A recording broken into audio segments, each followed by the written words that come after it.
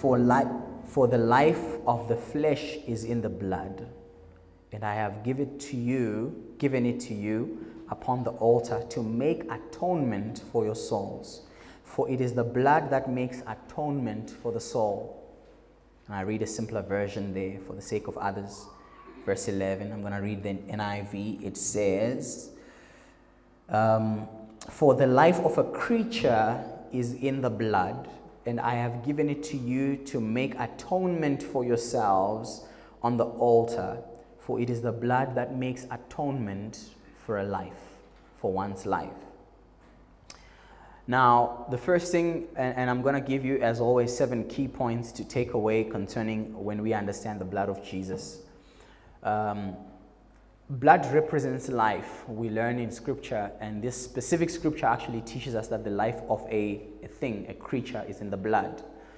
And you will find that in the whole theme of the Bible, that the blood was the key topic of the whole Bible. Right from the beginning until the end, it was always issues of blood. Right to the book of Revelations, we still read about blood. We start with blood in the book of Genesis. My studies concerning blood are one of the most incredible things you have ever learned about blood. Some people that teach in certain types of healing or certain types of studies teach us that actually blood by its natural color is not red. That blood is light. It is light literally flowing in your veins. However, when it is exposed, it becomes red. They taught that even Adam at his peak, at the glory of God, when he had a glorified body, he did not have blood in his veins, but he actually had light, and it would come out as light. Some of these things are neither here nor say. They don't affect your salvation. They're not essential to the process of salvation. But the one thing that we understand is that the whole focus, the whole theme of the Bible is about blood.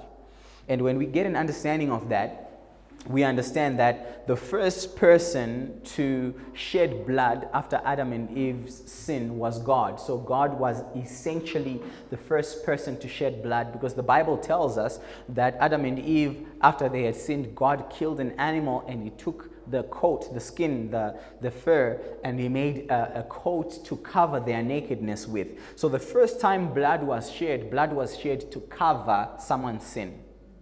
So the problem is, even though blood was shed in that time, he then realizes that blood is shed every time there is a process of redemption, and every time there is a show of mercy, there has to be a shedding of blood. And this is why in many instances and in many contexts, in many cultures across the world, blood is one of the most sacred things in the world. You can never really have a relationship with someone that doesn't include blood. That's why when children are born, blood must be shed. Something must happen at every key moment of redemption and mercy, and it begins with blood. The problem with the blood of animals, though, was that the blood of animals was inferior. The blood of animals could not take away sin. The blood of animals could only cover sin. So what God does, even in the book of Leviticus that we are speaking, after man has sinned, God says that for the life of a thing is in the blood, and it will provide atonement. But atonement not in taking away, but in covering. What God was saying is, I want to find a way to not see your sin. So the blood of animals was placed over us so that God could really just hide the sin that you had, because he had not yet provided a plan for redemption. I hope you're with me. So now what he realizes then is he has to shed the blood of something that is valuable, and he has to shed the blood of something that is meaningful. And there we see for the first time that God then provides Jesus to shed his own blood for us. Now the reason why it's important, this is important, is because blood that is sinful cannot save you, number one, and blood that is pure can save you. So atonement can only come when a high priest, we read this in scripture, takes the blood of a lamb. Why is he taking the blood of a lamb? Because it is blameless, it has not sinned yet, and then he has to take it to the altar and he has to use this blood. So your sins had to be put on an animal that had no fault whatsoever.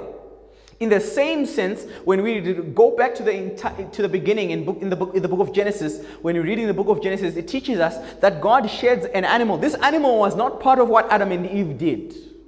This animal was busy chilling there, and God chose this animal and he killed it in order to shift the sins of a man to this innocent creature. So essentially we begin to understand that God himself institutes the first time when the blood of an innocent was shed for you.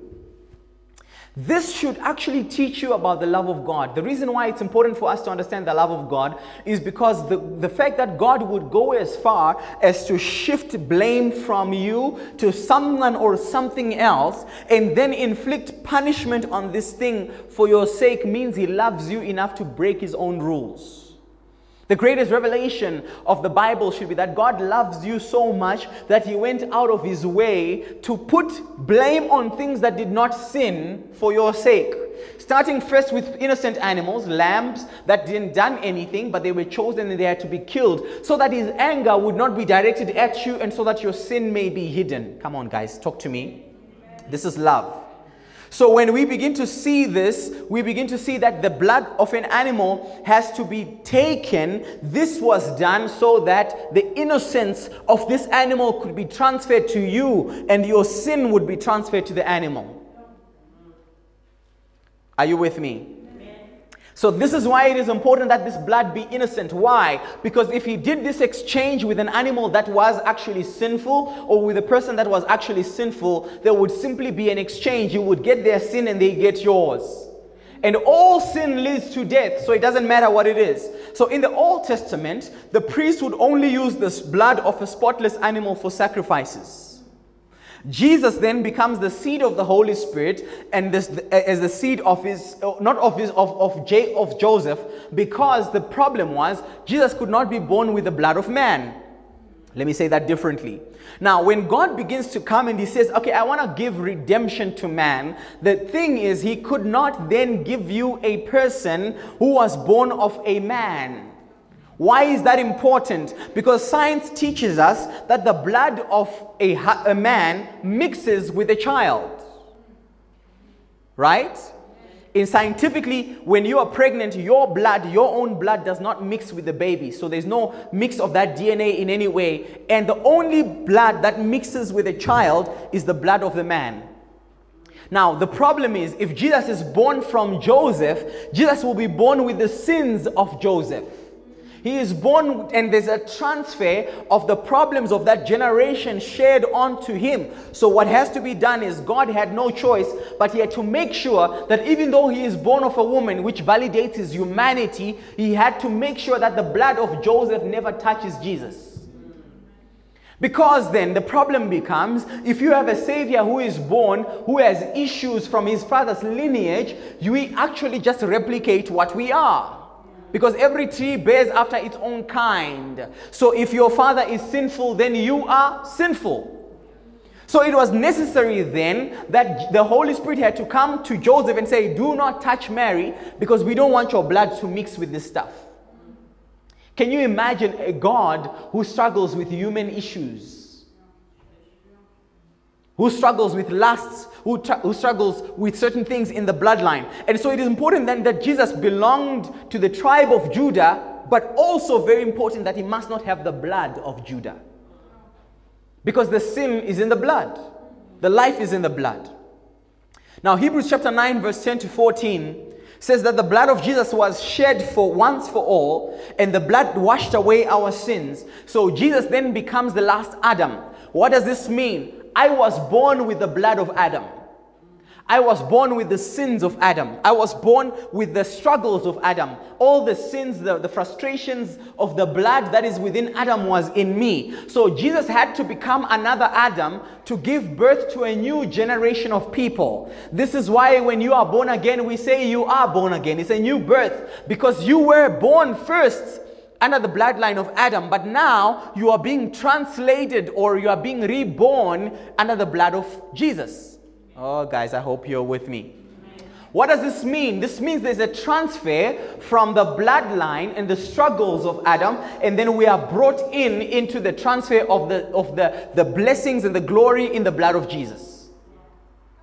So it is imperative and it is important that Christians understand, number one, the saving ability of the blood of Jesus, because the blood of Adam can only speak sinful because in itself it is sinful. This is why nobody teaches us to do bad stuff. This is why nobody teaches us to be sinful. Nobody taught you the things that you did when you were young or even now. Nobody gave you lessons. Come on, church, you know what I'm talking about?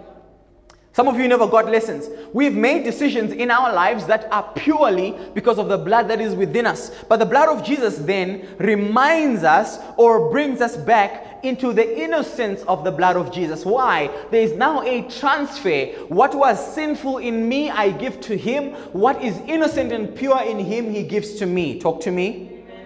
Now, the book of Revelations then teaches us now that through the blood of Jesus, we overcome by the blood of the Lamb and the word of our testimony. By the blood of the Lamb and the word of our testimony. I'm going to talk about now. When we speak the blood of Jesus, it then gives me victory. Why? Because scripture teaches us that the blood of Abel calls for justice, but the blood of Jesus speaks an entirely different message. Because of the innocence of the blood of Jesus, when we begin to speak it and appropriate it, most of us then begin to have victory, because for you it speaks blessing. For you it speaks healing. For you it speaks growth. It speaks increase. Your bloodline speaks death. Why? Because it carries sin. Your bloodline speaks failure because it carries sin. Your bloodline speaks depression, sickness, and all these things. Why? Because it carries sin. So the key, and this is important, when we have a revelation of the blood of Jesus, we begin to understand that then applying this blood gives us everything that the blood speaks. Oh my gosh. We see this again in the book of Exodus. If you need a scripture, chapter 12, verse 12. The children of Israel are in Egypt, and God is about to deliver them. And he begins, this is the beginning of what we call the Passover, which is the slaughter of the firstborn sons in Egypt. Most of us know this story. The Bible then teaches us that at that point, that they were supposed to put blood on the lamb of their doorposts. And then he says something. He says, whenever I see the blood, I will pass over you. So that night, as the angel of death is coming through and sweeping through, they were preserved at every single door that had blood on it.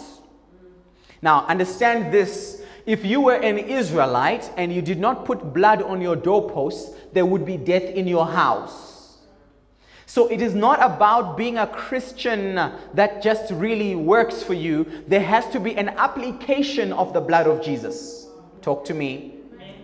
For most people, when we go through stuff, the first thing that we want to do is we want to just talk about the blood. Oh yes, the blood of Jesus is there, but we do not apply it. So he says to them that obviously you have the blood, you have the lamb, you have everything. But here's the deal, if you apply it, I will walk over. So it is imperative then that when we have the blood of Jesus, it needs application. Talk to me. It needs application. So the blood of Jesus averts judgment. Through the blood of Jesus, I avert judgment.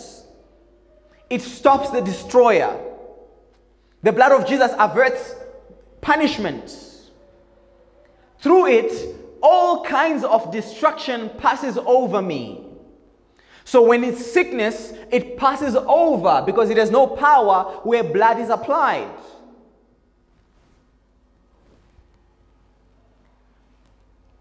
His blood guarantees me life by allowing certain things to pass over.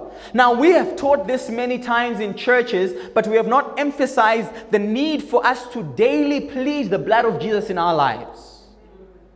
You need to plead the blood of Jesus. You need to apply the blood of Jesus over your health, over your ministry, over your possessions, over your children. Make it a rule to never go to bed before pleading the blood of Jesus over your life. The first thing you do in the morning, I plead the blood of Jesus over my health. I plead the blood of Jesus over my loved ones, because the blood of Jesus then is protective. Amen. It's protective. Through it we attain victory. The blood of Jesus speaks for our innocence.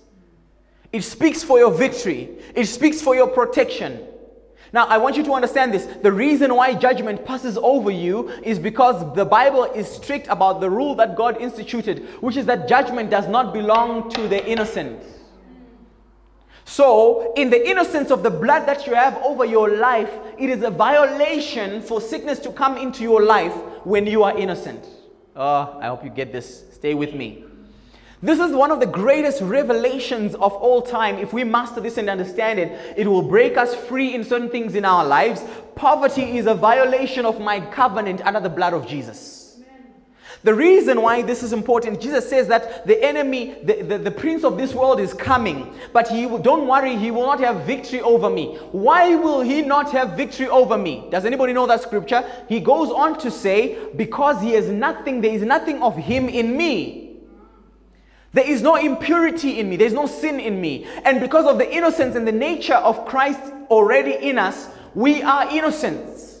We are blameless. That same innocence creates a covenant that is protective over your life against certain things. It becomes protective over you. If you get this, guys, the way you pray is going to change.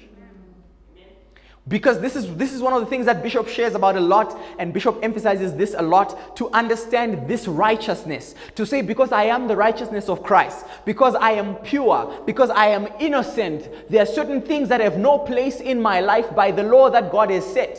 Things like sickness, things like poverty, things like struggle have no power over you. They have to pass over because of the innocence brought by the blood. So our general daily life must meditate and must be built around the application of the blood of Jesus. Come on, say yes. Yes. Number two, the blood of Jesus washes away sin. That's that innocence we are talking about.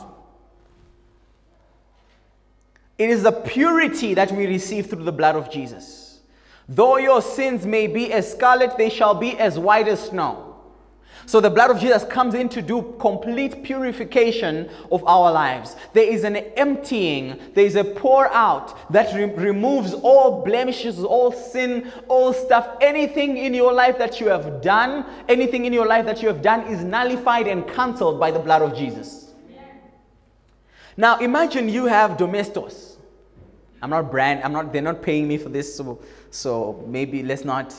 It's just the brand I know, okay? So the blood of Jesus then becomes the heavenly agent that purposes and cleans ungodliness out of us and then brings us into the eternal legacy of God.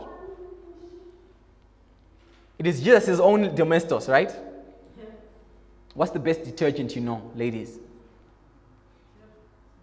Okay, Domestos. All right, sure. So the blood of people is ruined by iniquity and the sins of our father. Now, I say father, but it's fathers. Our blood is impure and sinful. We struggle with defilement. A lot of us have been defiled by the things we've done, things we've seen, the demonic habits that are in our blood, the mistakes of our fathers. Do you know that your body, your blood currently contains every sin that your father has ever made? Every bad decision they made, everything they did at some place where it is written in your blood. This is what it says. When the Bible says that the life of a thing is in the blood, it means the history, the legacy, the mileage of a thing is in the blood, which means every single sin committed by your father and your forefathers, if in every generation, is written in your blood. There is defilement. There are demonic habits that are in the blood from the mistakes of our fathers. The blood of Jesus then is pure and holy. It is spotless and sinless. So at the confession of my faith, when I begin to apply this blood, I receive what we call a transfusion of his blood. Stay with me. I receive a transfusion and I receive blood that is sinless, and the blood that flows out of the mercy seat of God from a sinless lamb is received and injected into my body.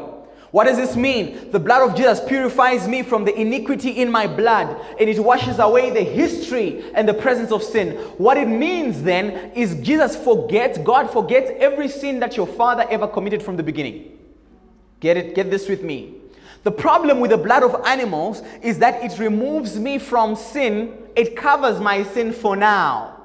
This is why when we read this in scripture, we understand that they had to put a sacrifice every other week to come back and put another sacrifice. Why was that important? Because you can only cover sin for so long. Now the blood of Jesus then, when I get that transfusion of this blood, now what it does is it removes the history and the presence of sin.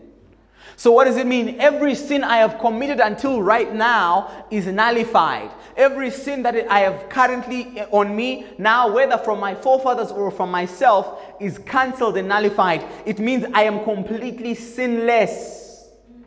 Christians, hear me. You are sinless. There is no sin in you. It gives you then the power to say no to the curse in the blood.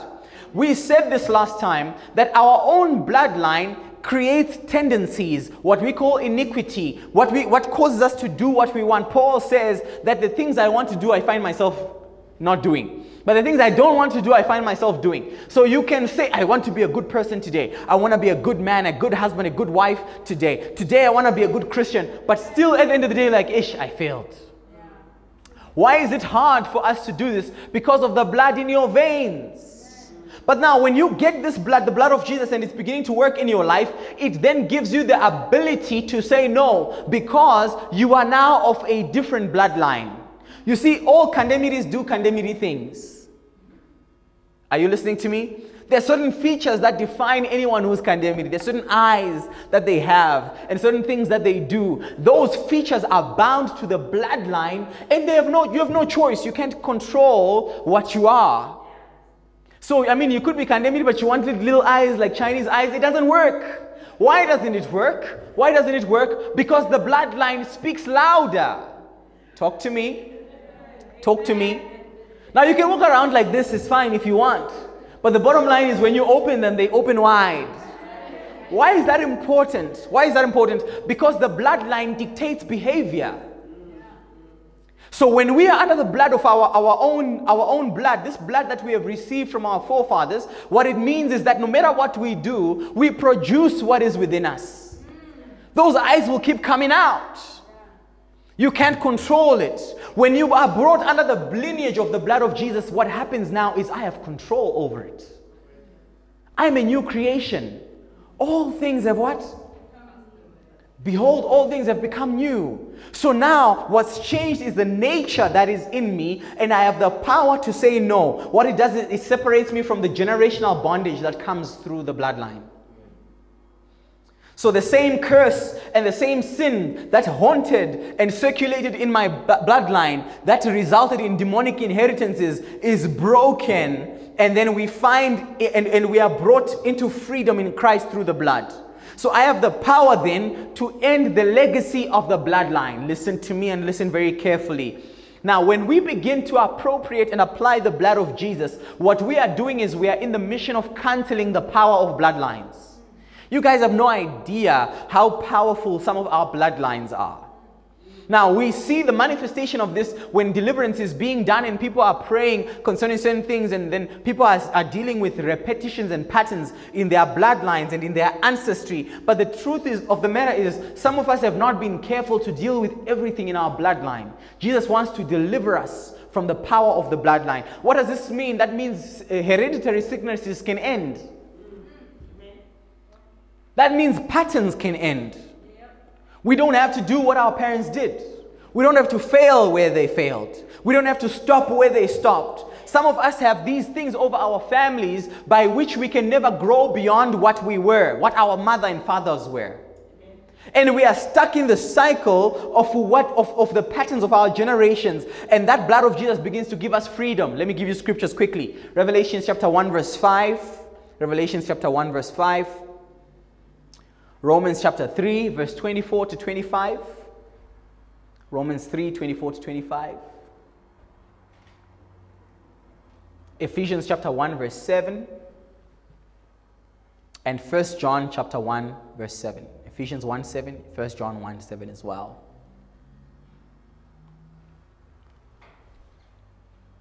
Okay, my time is really bad, so I'm going to run through what we want to do, and I want to pray. I want us to do prayers, declarations concerning the blood of Jesus. Point number three, the blood of Jesus gives me access. The blood of Jesus gives me access. The blood of Jesus gives me access. In the Old Testament, God only spoke to a few people. So you had to be special, chosen for you to be used or for you to work with God. Now, we read this in scripture. It teaches us that the priests, the high priest, and only one person would go in the Holy of Holies to present an offering before God, and then he would bring the blood of animals. The purpose of this blood was to hide the sin of man so that he would allow him to be in the presence of God, so much that the high priest himself had to apply the blood of an animal on himself. Scripture teaches us that if there was any part of his body that was not covered by the blood, this person would actually die. Why? If you forgot a spot, and there are certain spots that are easy to forget, behind the ears and so forth. If you forgot a spot, just one place in your body that is not covered by the blood, and the judgment of God sees that spot, then you would die. In many times, and I believe many instances, people would then be pulled. They would have to go in with bells attached to their garment. We're going to talk about the priestly garment in the future, and the tabernacle of Moses. We're going to talk about that. But they would have to wear a long garment, and at the bottom of the garment, they had to put pomegranates and bells, little bells. So when I am walking, they can hear, as soon as I stop, if they hear that for 5 minutes there has not been a sound, then they know that Guidance walked in there without properly covering himself with the blood of Jesus, with the blood of this animal, sorry. As a result of that, then they would have to pull me. So I would go into the Holy of Holies with a rope on my ankle so that in the event that I die, they can pull me out. Why? Nobody wants to go in there to get you if you died in there. So the problem is then, God reserved a certain amount of his power and presence only to people that were under this specific covering, people of the priesthood. Now, when we have this, we understand then that every other person in the world could not go before the throne of God because they did not have the blood, because they were not chosen. Now, when Jesus sheds the blood, the first thing that we understand in scripture is that there was a tear in the veil. The reason why this tear mattered and the reason why it was important is because suddenly what used to be hidden from you is now open. The rule of a door, and hear me, the rule of a door is that the door opens us to the realm of worlds. Talk to me. Every door opens a certain world to us. As long as the door is open, that world is accessible. The problem with a veil is a veil that big, a veil that thick, is that it stops us from getting access into the tabernacle, into the presence of God, because it disqualifies us, and it says that some people have no right into the presence of God. This thing is still being taught by certain people, that in order for you to get access to God, you need to go through prophet what? In order for you to get a certain breakthrough, you need to come through me. That I will hook you up with the presence of God, because I'm the one who chills with Jesus. Now, here's the key. When Jesus sheds his blood, the veil is torn, and suddenly the realm of the Holy of Holies is opened so that we can now get access to it. If the door is open, then anyone who walks through it has access to it, right? So the blood of Jesus covers us, and it allows us to stand in the presence of God in the same way that Aaron could stand in the Holy of Holies. Oh, I hope you are listening to me right now.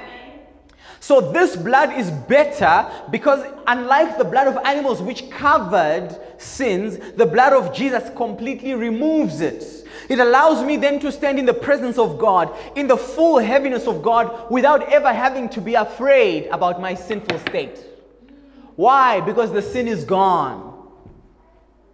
It allows you to commune with God, to relate with God. You don't need a special robe. You don't need a special title. You don't need a special anointing. You don't need a special type of oil to go into the presence of God. You have full access to God, and God's anger will not rise against you. You see, in the African culture, we've always believed that God is angry at us.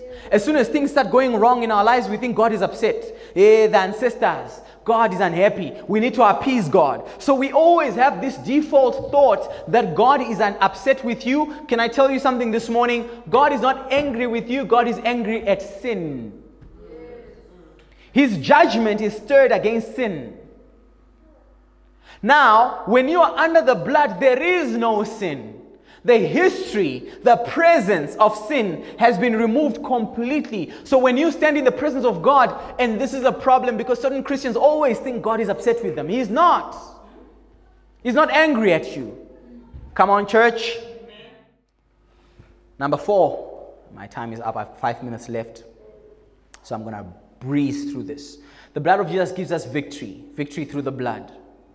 Everything we need in life for our victory, for our healing, for our deliverance, all things that we need. Protection and authority, fellowship, redemption has been given to us through the blood of Jesus. Write this down. Everything I need has been provided to me through the blood of Jesus. It is tragic when a Christian doesn't know the power of the blood. There is no greater tragedy than a Christian who doesn't know the power of the blood of Jesus.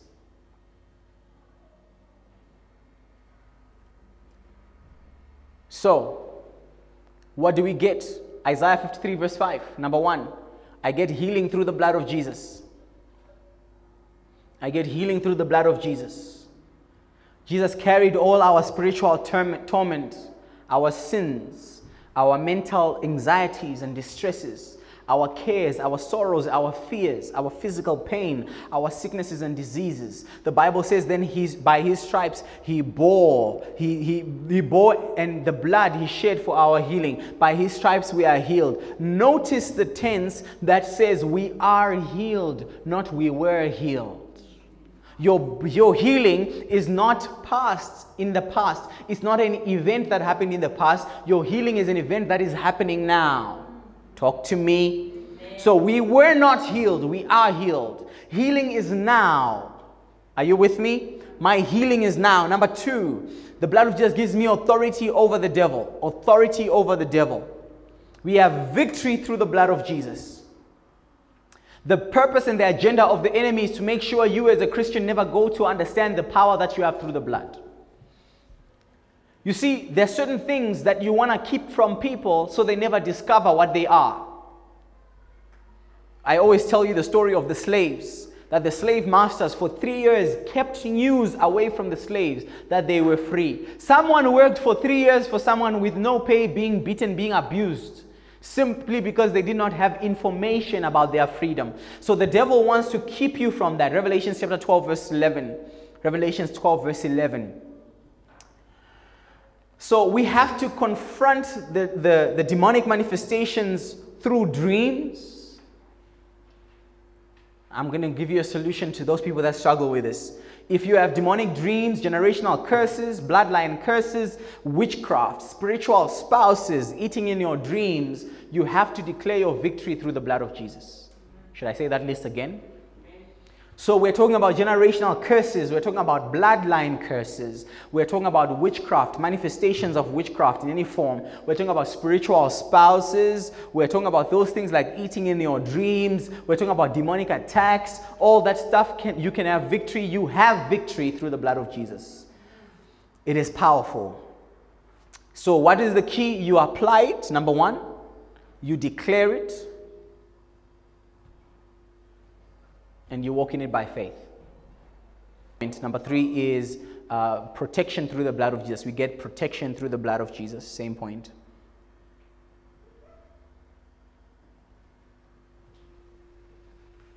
Every type of protection you're going to have in your life from God is going to come through the blood.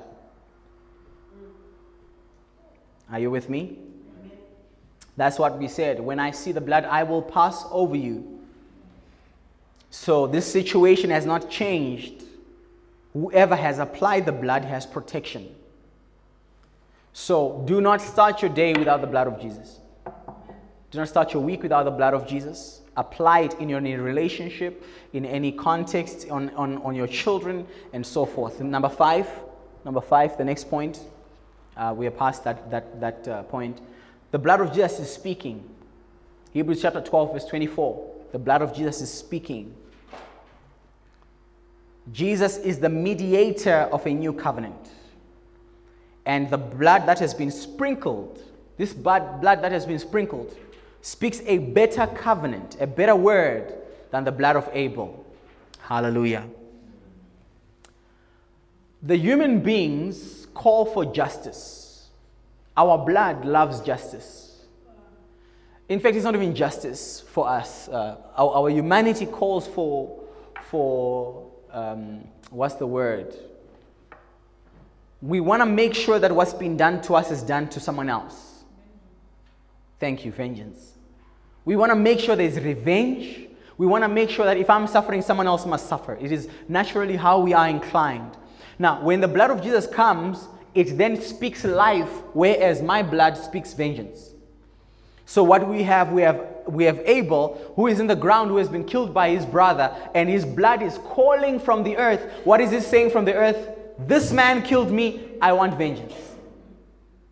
This is tragic because if you read scripture, God says to him that I hear the blood of your brother calling to me from the earth. Why is it calling? It's saying there is injustice, you need to have vengeance for me. Now, we have often dismissed certain things in the African culture because we think everything African is wrong. But even in the African culture, we are taught very strongly about things like ngozi. Now, these things are taught that blood is speaking from the earth because somebody killed someone. There is a sense of justice. The blood is speaking vengeance against a certain family because of an injustice that was done. This has never been more true in our generation than in any other time. Listen to me. Every blood that is shed of a man calls for vengeance. Our blood wants to have revenge. It wants to make sure there's an equilibrium that has been achieved. And that ultimately creates disfavor for you because any blood that was shed in any time, in any zone, calls against you, even though you didn't do it. That's the problem, isn't it? That the blood of man calls for vengeance on people that did not do anything. You were not part of this process. You didn't do this thing, but the blood is calling for vengeance against your life. Guys, I hope we're together. I hope I'm not skipping people here. Now, here's the key then. When we are in the world is calling for cruelty. It demands balance and repatriation of all good things and bad things. Now, some people call it karma. Some people call it an eye for an eye. Some people call it justice. But the truth of the matter is, we are all punished for our sins, including sins we did not commit.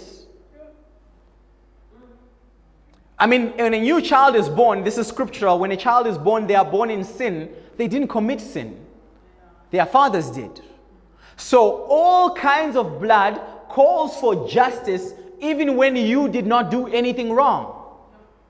Because you were in your father when the sin was committed. This is the key we must understand. We were all within Adam when Adam committed this sin.